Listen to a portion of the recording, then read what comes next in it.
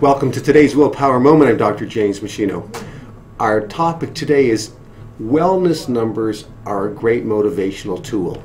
You know, from having worked with many patients over the years, I can tell you that knowing the details of your blood work, your blood pressure, your waist circumference, and body weight can really light a fire within you to improve adherence to desirable nutrition and lifestyle practices.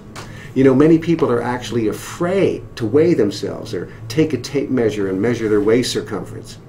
Here's another secret that's not so secret, that many people don't have annual checkups from their doctor out of fear or because they would rather bury their head in the sand so they don't have to confront and deal with high levels of blood glucose or cholesterol or blood pressure and so on. But I will tell you that it's very liberating to go through the process of an annual medical exam.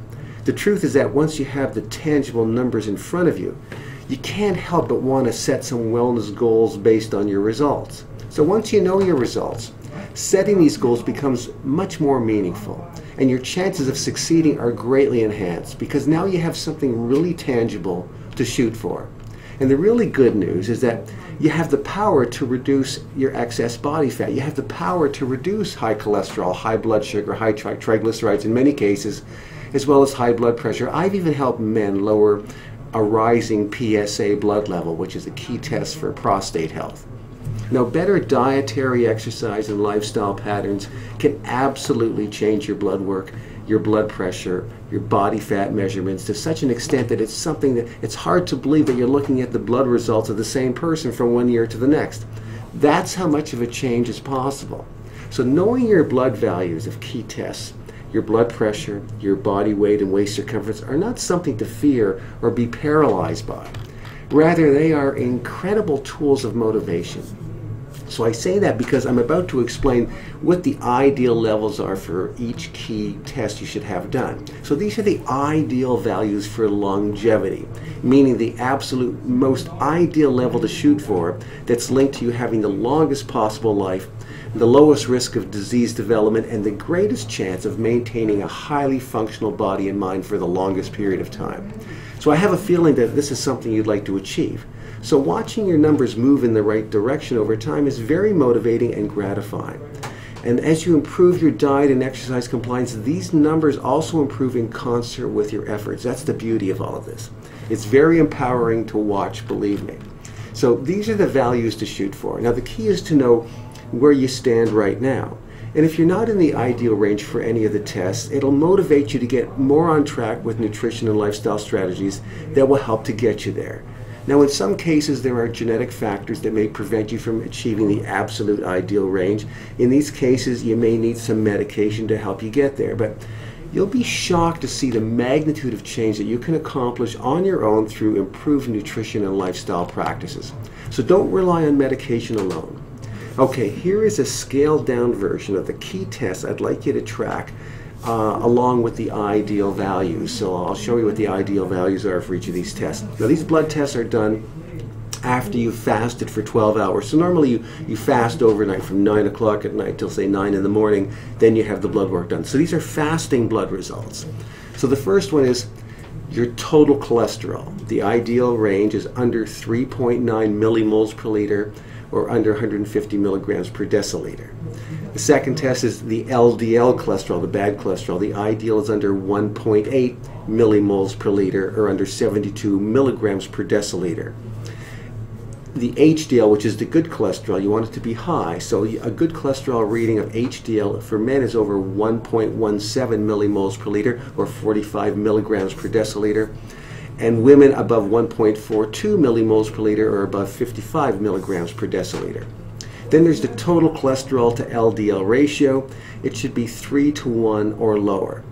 And your fasting blood glucose or blood sugar should be under 4.7 millimoles per liter. That's the ideal, or under 85 milligrams per deciliter.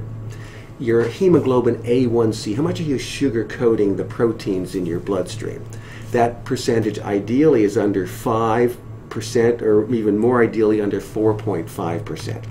And then your triglyceride levels should be under 1.5 millimoles per liter or under 132 milligrams per deciliter. These would be the American units. So standard blood work that a doctor does includes all of these. So if you get a copy of the report, all of these things are going to jump off the page at you. Now, in terms of your waist circumference and your blood pressure, your waist circumference for men should be under 36 inches and for women under 33 inches.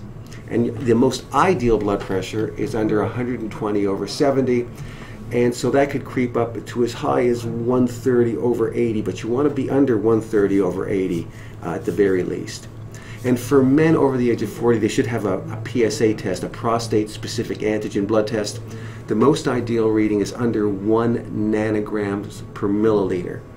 So men who get to be age 60, who still have a PSA level under 1 nanogram per milliliter, have almost a 0 chance of ever developing prostate cancer. So throughout your lifetime, you want that PSA to be under 1.